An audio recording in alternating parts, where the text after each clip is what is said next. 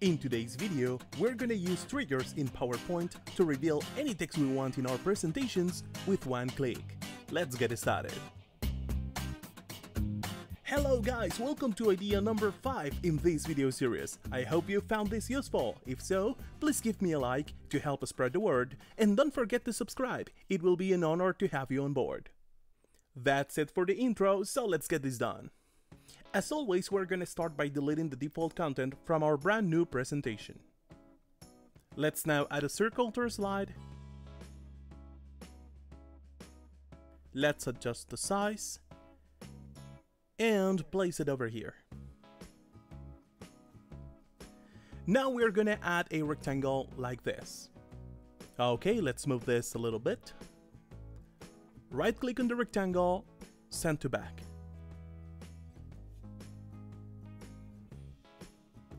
Now it's time to add some text. Remember, what I'm trying to do on these videos is to give you some ideas to improve your presentations.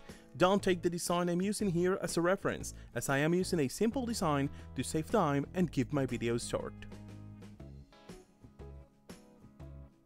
Okay, now let's move the text outside the slide.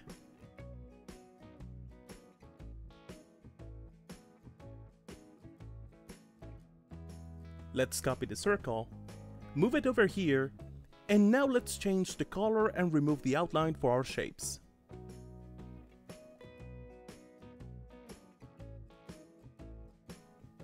The rectangle will be white, because we don't want our audience to see it.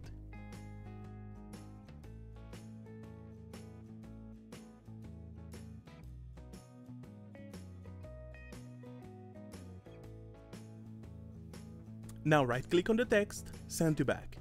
And let's add some animations. So while having the text selected, go to Animations, add Animation, Motion Paths, Lines, and change the direction to the right. Now move the end of the animation to the desired position, and let's move the circle over here.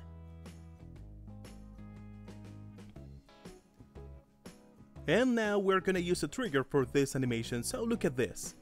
Open the animation pane, click on the text, and click on trigger. On click off, and select the first circle as your trigger. Now add a fade animation to our second circle and move it below the trigger. Let's now change the start to with previous for both. And now let's change the duration to 1 second for the text animation and add a delay of 0.5 for the fading animation.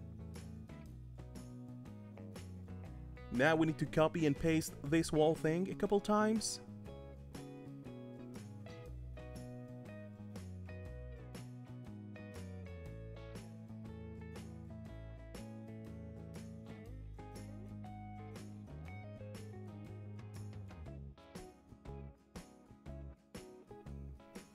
Okay, and now let's change the text.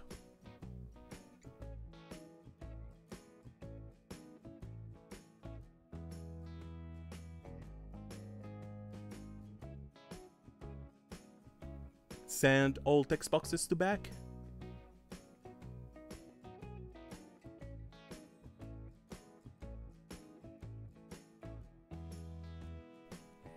And let's take a look at the result. As you can see, now when you click on the gray circles, the animations start running as expected.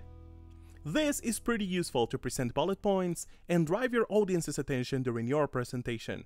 I hope you like it. So that's it for now guys, thank you for watching, don't forget to subscribe, hit the bell icon to get a notification whenever I submit a new video. Take care and see you next time.